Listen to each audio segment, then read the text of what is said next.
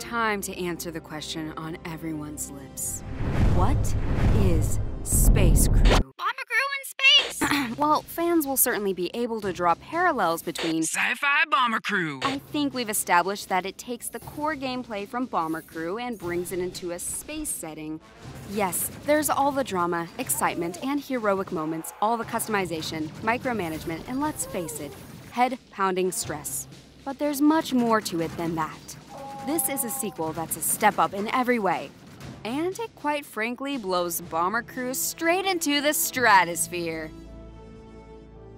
So, just to set the scene here, the solar system is under attack from a menacing alien force known as the Phasmids.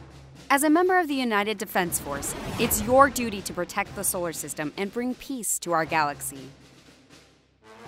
Every good space adventure starts here, the UDF Athena Station. This is where you'll upgrade and customize your ship, manage your crew, and choose from one of a variety of missions. You could be sent on a rescue mission, asked to investigate strange activity, or even chase down a bounty on a notorious Phasmid champion. So different missions have different levels of risk, so make sure you're prepared by visiting the hangar before you start. Using credits earned in your previous missions, you can upgrade your engine, weapons, shields, and medical capabilities. Upgrade your equipment too.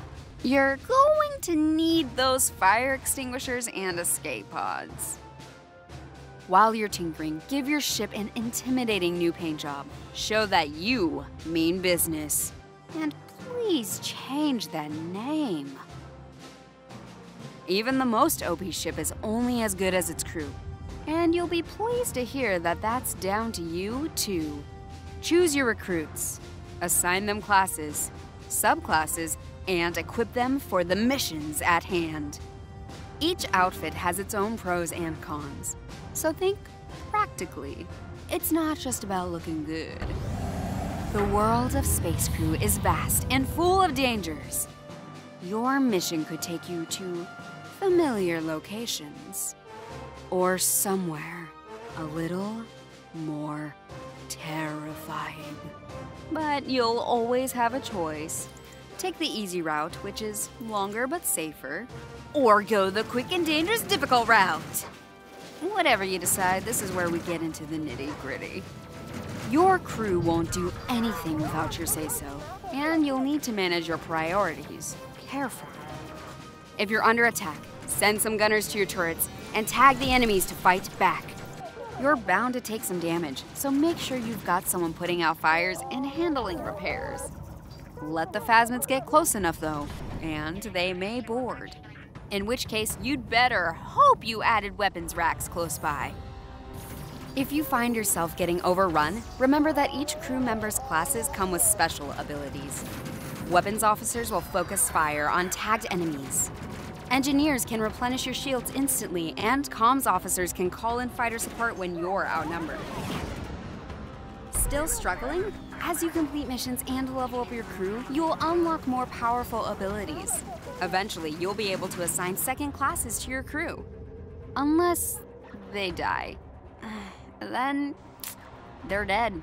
Yep, sorry. Permadeath is a real threat, so it's just as important to know when to give up and run away as it is to successfully complete your mission.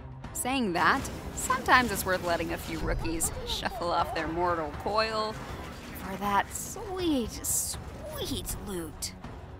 However things go, you'll eventually end up back at Athena Station, be it with a full crew, skeleton crew, or no crew. If anyone managed to get to the escape pods, you may be able to rescue them on another mission. But is it really worth the risk? Ponder that over a drink in the mess hall. This crew management and risk-reward balancing is at the heart of what Space Crew is. Master that, and start to uncover the mystery behind the Phasmid invasion in a far-reaching single-player campaign. Oh, so it's like Bomber Crew but in space? Yes, if Bomber Crew had aliens, black holes, warp gates, space battles, EMPs, frickin' laser beams.